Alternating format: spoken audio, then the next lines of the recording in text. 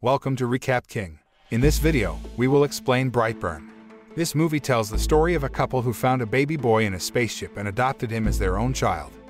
However, after turning 12, the boy learns that he has superpowers and begins to use them for sinister purposes.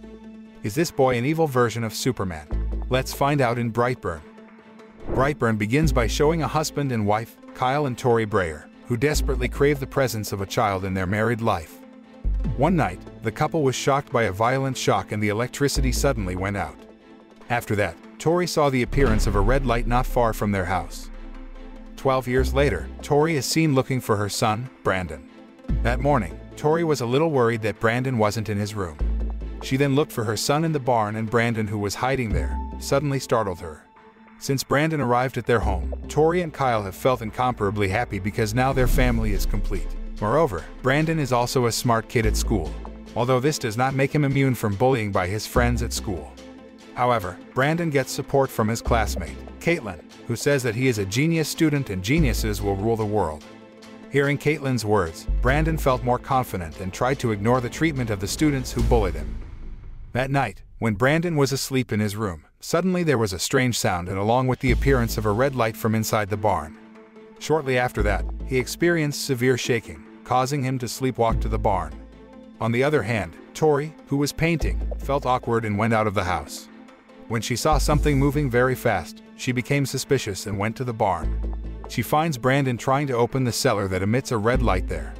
Tori immediately prevented the boy from opening it and brought him back into the house.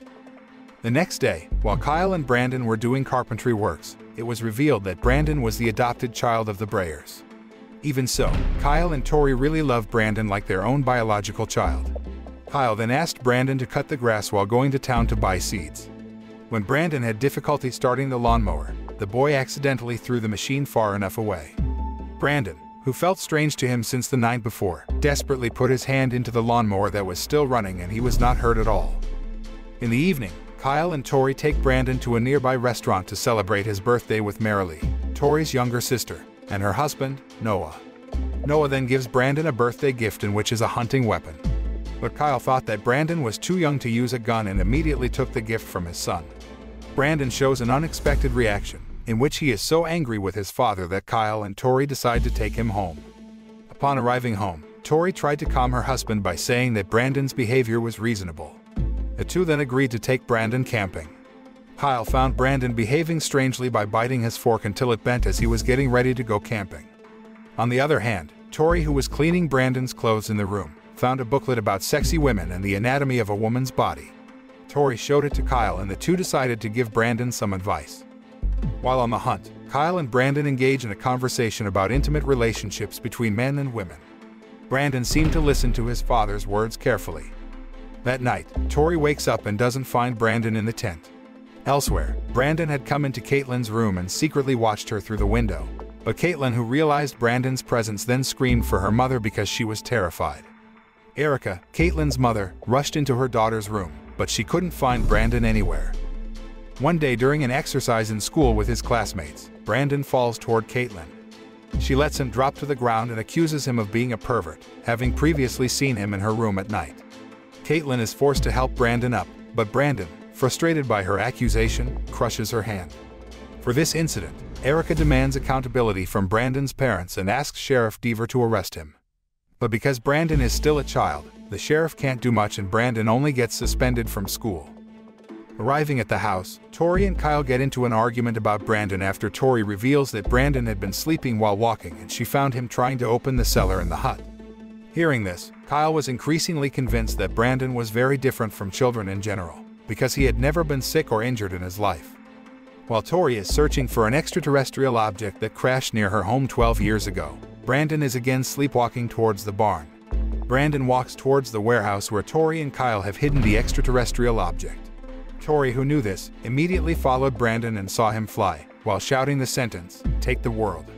Tori tries to reach Brandon, but something happens that causes Brandon to get hurt for the first time. Tori then tightly hugged the child, who seemed panicked by what had just happened. After that, Tori reveals to Brandon that she and Kyle found a baby boy in a spaceship 12 years ago. They then decided to adopt the baby and named him Brandon. Hearing his mother's confession, Brandon then went on a rampage and broke things. He then goes to see Caitlin to apologize for hurting her hand. But Caitlin still looks frightened by Brandon's presence because her mother forbids her to contact Brandon again. Finally, Brandon was gone from there. On the other hand, Erica, who was working in the restaurant alone at that time, was surprised by the appearance of the double B rune drawn on the restaurant window. Shortly after, the lighting in the restaurant had problems, and when Erica looked up at the lamp, it suddenly exploded and the shards of the light bulb hit her eyes. At the same time, Brandon appeared while wearing a costume to cover his identity. Erica then takes a baseball bat just in case and hides in the closet. But Brandon was able to break into the cupboard by melting the metal door. The next day, Sheriff Deaver, who arrived at the scene, did not find Erica's body anywhere. The sheriff found only the double B symbol painted all over the restaurant windows. Elsewhere, Marilee, who works as a supervising teacher at Brandon's school, is having a counseling session with Brandon regarding the incident that injured Caitlin's hand. Marilee asks Brandon if he feels remorse after hurting Caitlin, but Brandon did not show the slightest remorse. Marilee then said she needed to report the results of their counseling session to the school, parents, and Sheriff Deaver. She asked Brandon to rethink the consequences of his actions.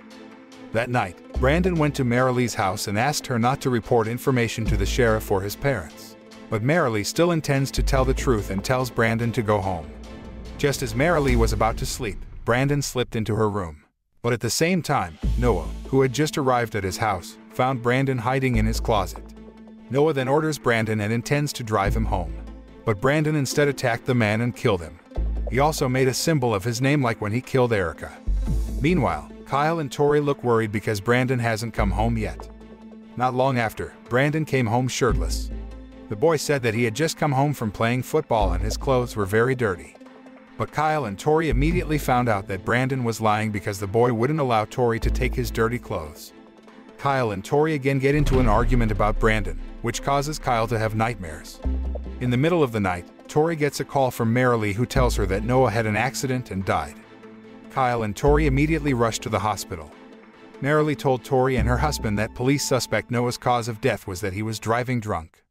Marilee then tells about Brandon's visit to her house the night Noah died. The following day, Tori and Kyle tell Brandon about Noah's death, but Brandon shows no emotion or empathy, which infuriates them. Kyle immediately accuses Brandon of killing Noah and arrests him, but Brandon retaliates by violently pushing him away. Kyle then sneaks into Brandon's room and finds blood stained his clothes. Kyle then showed it to Tori, but she refused to believe her son was a murderer. Later that night, Kyle apologizes to Tori and comes up with the idea of hunting alone with Brandon to mend their relationship. Tori let her husband and son go for quality time together the following day. Kyle then takes Brandon on a hunting trip into the woods. As it turns out, Kyle intended to kill Brandon with his hunting rifle, but the execution failed when the bullet bounced off the back of Brandon's head. Realizing what Kyle was trying to do, Brandon went after him and killed the man with heat vision. Elsewhere, Sheriff Deaver finds a clue while investigating Erica's missing case and Noah's accident case, where there is the same double B symbol at the scene. Deaver concluded that double B is an acronym for Brandon Breyer based on the investigation. Deaver rushed to the Breyer house to meet Brandon. But upon arrival, Tori informs the sheriff that Kyle and Brandon are not at home. Deaver then shows Tori the double B symbol found at the site of Erica and Noah's death. Tori lies when Deaver asks if she has seen the symbol before. After Deaver leaves, Tori rushes to Brandon's room and finds Brandon's notebook filled with the double B symbol as well as a chronological picture of the boy's murders and his message to take the world. Tori finally begins to believe Kyle's words about Brandon, most likely a murderer. Tori tries to call Kyle to tell him that Brandon killed Erica and Noah, but it turns out that Brandon answered the phone and implied that he would now come for Tori. Knowing that her safety was in danger, Tori immediately called the police for help. At the same time, Brandon returns and starts destroying the house. Police started to flock to the Breyer house, but Brandon could easily kill them all. While hiding, Tori then remembers that the spaceship can hurt Brandon. Tori immediately ran to the barn and found Erica's body that had been gutted. She rushed to take the spaceship piece, then called Brandon. When Brandon comes to her, Tori tries to tell the boy how much she loves him, no matter what he does. Tori then hugged Brandon, trying to stab him with a piece of the spaceship, but Brandon had expected this and immediately thwarted her attack. In retaliation, Brandon flies Tori miles into the sky above the clouds and hurls her to her death, just as a plane approaches. Brandon then drops the plane over Kyle and Tori's farmhouse to cover up his actions, which he also does to destroy the spaceship, which is the only weakness he has. The next day, the police started arriving and the entire media crew reported that everyone in the incident was pronounced dead and Brandon was the only one who survived. After that, Brandon started his attacks worldwide, which were covered by various television stations that made it a news headline. Brandon has also been dubbed as Brightburn by the media. A conspiracy theorist named Big T discusses the Brightburn incident and the existence of other superpowers and pleads with humanity to take action before Brightburn and other superpowers take over the world.